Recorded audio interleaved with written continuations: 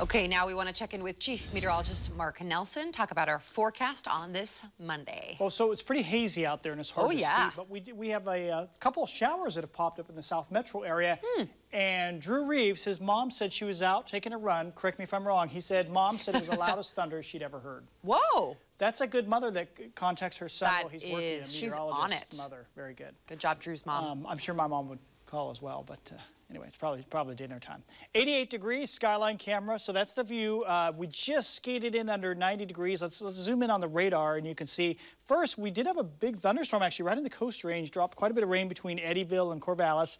That's petered out a little bit, but it's heading towards Jefferson. Then let's come up into the metro area. Look at how this thing just almost popped up out of nowhere, just, let's say, southeast of Newburgh, moving right along the Willamette River.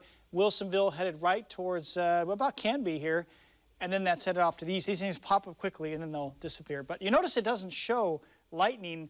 Mostly what we detect with a system like this, these weather graphic systems, mostly it's cloud to ground and ground to cloud lightning, not so much in the cloud. So if we have high base thunderstorms, lightning could be going within the cloud. We wouldn't detect it there.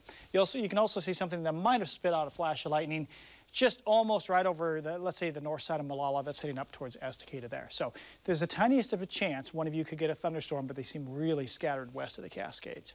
We are cooler. We're running about 10 degrees cooler. That is good news. And here are the official numbers for today. Did we hit 90 in the valley? Not quite, very close. So 88 in Portland, just scorching hot east side. So this, of course, was our big heat wave, a historic heat wave. As I showed you those numbers earlier, it's our second one of the season. Notice we had 1, 2, 3, 4, 5, 6, 7 days at or above 95 degrees, which is just, ridiculous. And that was the first time we've done that in Portland. We've never had 7 consecutive days at or above 95 degrees. Tonight, a little more reasonable. Temperatures ramped down a bit. Last night was 69 degrees. We've had 4 nights now at 69. And tonight should be in the low 60s, upper 50s in the outlying areas, maybe a thunderstorm east of the Cascades. Two things going on. One is there's this moisture, this monsoonal moisture coming up from the desert southwest, setting off thunderstorms mainly across the southern half of Oregon. That seems to push a little farther southeast tomorrow, because now we get a little more flow coming in from the west, but that also cools us off. So we get rid of more of the thunderstorms tomorrow, less fire risk across southern Oregon. And with more moisture, there will be some areas of low clouds. Some of us wake up to gray tomorrow morning. Turns all sunny in the afternoon. We get rid of a lot of the fire smoke, which is great news. And then on Wednesday, patchy morning clouds, and Wednesday looks beautiful. Now Thursday, the marine layer is going to be a little thicker, so I think Thursday we may stay in the 70s, and there's the outside chance for a sprinkle Thursday morning out of that thickening marine layer. So tomorrow, brief morning clouds and sunny. Temperature about the same as today, probably a little bit less humid. That's good.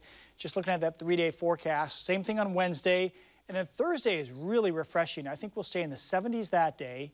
But here's the bad news. I do think it'll ramp back up again, at least for 2 to 3 days, low to maybe mid-90s Saturday through Monday. Most of our models imply that will not continue long after that, though. So good and bad news there, something for everyone. But the long heat wave is finished. Bonnie?